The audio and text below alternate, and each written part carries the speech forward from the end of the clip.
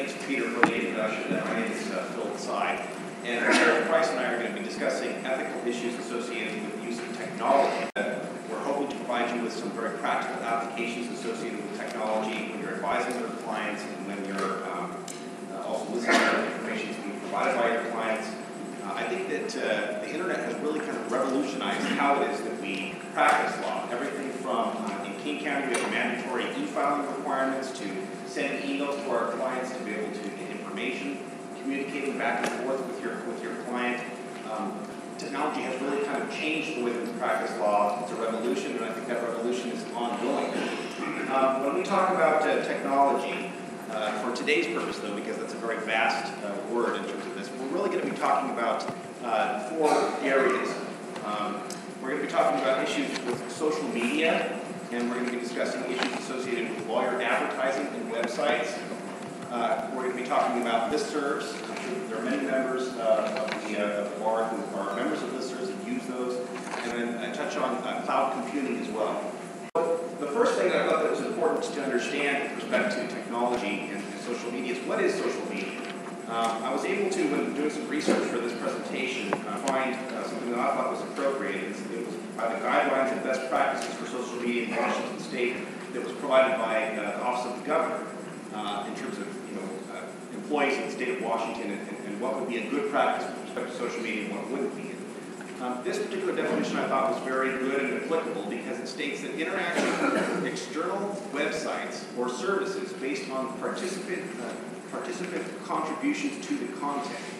And I think that that's why it is that some of these social media sites are so popular today is that anybody can participate from their internet on their computer to be able to have information be provided to many people, whether it's 100 or 1,000 people that you're able to communicate with using the internet. This is something that I think that is important because of that specific factor of participant contribution. So what are we talking about then when we're talking about social media? These are things like blogs, microblogs, social and professional networks, videos or photo sharing, social bookmarking, and some of these things that we're talking about specifically, I'm sure everybody's familiar with. The first would be Facebook. So I'd like to take a poll of the people in the seminar today. How many people out there actually do have a Facebook page? Okay, probably a better question to ask would be how many people don't have a Facebook page? Okay, actually there's quite a few of you. This is what I'd like to make sure that everybody understands what we're talking about. And so I'm going to briefly describe each one of these types of social media. Facebook is a page that you can go on and you can create a user profile. And with that user profile, you're able to put all kinds of information, a picture of yourself, things that you like, that you don't like. You can describe your educational background. It's a way to be able to express yourself on the internet. And so when you create the Facebook page, then you've got your profile page. What you can do with that then is, and what's really popular about Facebook is you can invite people to be your friends. And that's what it's all about. So you invite people to be your friends, and then you can see their profile page. And as your friends grow, we all want to have a lot of friends, your network becomes larger and larger, and as a result of that, then you have this large network of friends.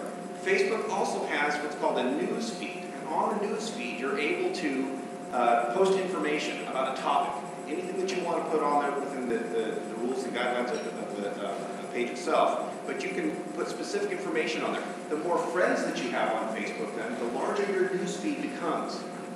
And the thing that's really important about that is that you are the one contributing to the content associated with it. If you have 1,000 friends on Facebook and they have other friends, it just grows exponentially in terms of what information can be seen by other people who have access to the internet. Another specific social media site is Twitter. How many people out there have a Twitter page? How many people don't have a Twitter page? Okay. So there's a lot of people who don't have Twitter pages. Twitter's a little bit different in that it's really something that is used to be able to kind of have a news flash. They're called tweets. And what you do is you put about 140 characters. You're limited to how much information that you can put on Twitter. About 140 characters. You can send it out and people follow you on Twitter.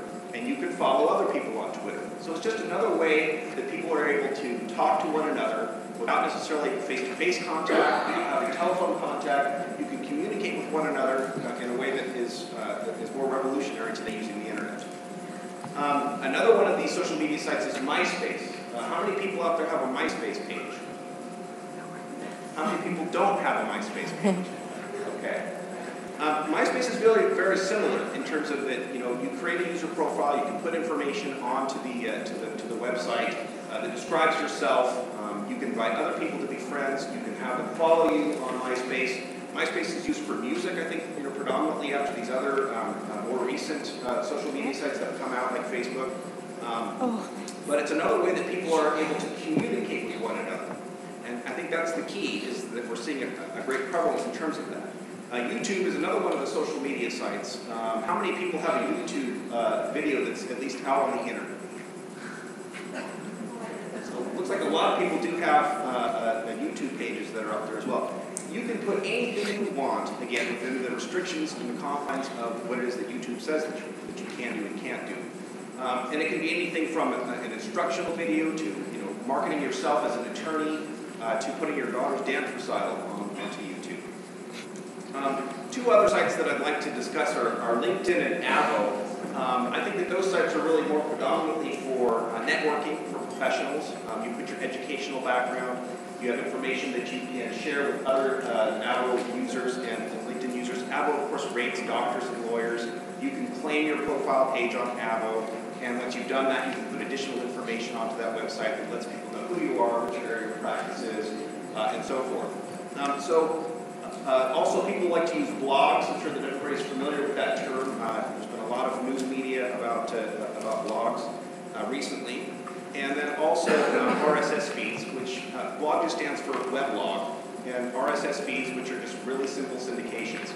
A way to be able to get a news flash out there again so that people can see them. You can get email notification that an RSS feed has come in. You can then look at that RSS feed to be able to get information for the different areas that you have requested. So, how is it that ethics interact with social media? The first is, I think, RPC 1.1 competence. And everybody knows this RPC. And it provides that a lawyer shall provide competent representation to a client, and the competent representation requires the legal knowledge, skill, and thoroughness, and reasonable preparation necessary for that representation. So having information about these particular social media sites in this day and age, I think, is very important for us to be able to meet that specific requirement. One of the specific comments to RPC 1.1 states that to maintain that requisite skill and knowledge, that a lawyer should keep abreast of changes in the law and its practice. And given the fact that these social media websites are so prevalent in today's society, I think it's important for us as family law practitioners to be able to have an understanding as to how these sites work. And of course, diligence, RPC 1.3 states that a lawyer shall act with reasonable diligence, promptness, in representing a client. In this context, I think that both diligence and competence apply to these social media sites, and let me tell you why. The most recent statistic that I was able to find with respect to the number of Facebook users is that there are over 500 million Facebook users. That's a staggering amount of people who are using this particular type of social media to be able to communicate with one another. And of that, over 200 million of those people have it on a mobile phone that they can take with them. So really what people are able to do is anywhere they're at, they can use their mobile phones to be able to use Facebook and post things. You can take a picture anywhere that you're at, you can put it on Facebook, and everyone in the network of friends that you have is able to see that. Okay? Also, pursuant to the American Academy of Matrimonial Lawyers, they're seeing about an 81% increase in the amount of social media websites being used in family law cases. I think that, and they report that actually 66% of those people report that Facebook is the primary source for what they're using. So I think that, based on the number of people who are using Facebook and some of the statistics that have been provided by the American Academy of Matrimonial Lawyers, that it's important for attorneys to be able to understand how it is that these sites are working. And let me give you some practical examples about that. If your opposing counsel in a case is going to be submitting evidence, either at trial for impeachment purposes or if they're going to be submitting Facebook pages onto declarations for the motions calendar, if you don't have an understanding as to how it is that those were obtained, if you don't have an understanding about how it is the practical applications associated with Facebook, it's going to be very difficult for you to make evidentiary objections to those. Sometimes there is evidence that would be provided that absolutely was obtained in a way that was unethical, and it shouldn't have been. You may be able to make those kinds of objections if you understand how it is that these websites actually work. For example, if there's a restraining order in a case, and it states that there should be no contact between the spouses, if the spouses, given the prevalent number of people who are using Facebook, start to contact one another by posting onto Facebook, is that a violation of a restraining order that would be in place? Facebook has a specific type of way that you can nudge somebody. It's called poking them. And it's just basically a way that if somebody hasn't been using Facebook for a while, that it can say, hey, I'd like you to use this again. But it's instigated by one of the parties who are using the website. So would that be something that would be a violation of a restraining order? Another example would be that if you've got a parenting plan in place that states that neither one of the parents should make disparaging remarks about the other parent. And let's say that your child, for example, is of an age in which they're able to have a Facebook page. And they start to make derogatory comments because our clients do like to vent. That would be something that also, having an understanding about how it is that these web pages work is something that I think is critical to the family law practitioner today. Another issue related to social media is confidentiality. And I think that it's very easy and alluring, and this is more kind of geared towards the attorney who has a Facebook page and may be using Facebook as a way to be able to communicate with their colleagues or friends or family members. It seems like there are a lot of people who are using the social media sites, and we're not immune from that at all. The number of people who have Facebook pages in the seminar today is an example of that. But it's very easy for us to be able to forget that when we send something out on the internet, that it's difficult for you to be able to get it back. And in fact, I would say that once you've sent it out into the internet, if you've posted something on a Facebook page, it's likely that there are going to be people who are going to see that you don't want to have see that. So it's important, to consider the ethical implications associated with using Facebook. There are many examples out in the media today of lawyers who have actually used Facebook to their detriment, and what I would describe as poor use of social media. I gave an example in the material that was provided that specified there was an Illinois criminal defense attorney, and they used the jail roster number. The attorney used the jail roster number for her client and started to post things on Facebook, things that I would view as being confidential, things that shouldn't have been posted on Facebook, using a way essentially to vent. And I think as family law practitioners, we deal with a very difficult area of the law because it's highly emotionally charged. We may want to vent, and we probably talk to our colleagues or other people that would be appropriate without having to worry about breaching that duty of confidentiality.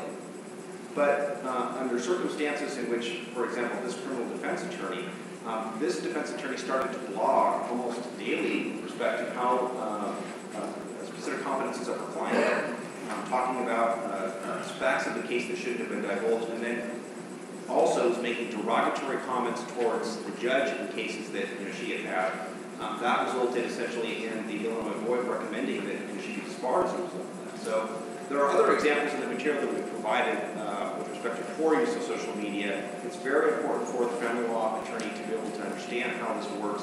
The ease by which Facebook can be used and that we communicate with other people makes it very difficult sometimes to think about what it is that you're doing when you're using these social media websites. That's a very easy example, this Illinois criminal defense attorney, as to what not to do. But there could be other things that would be more subtle that you might do on Facebook that you don't think that would be a violation of your confidentiality rule. They could be. For example, just saying where it is that your location is after you have a meeting with a client. Twitter has a way to be able to determine where you're actually located if you tweet something on using your mobile phone. Facebook has Facebook Places that also would allow you to reveal the location of where you're at.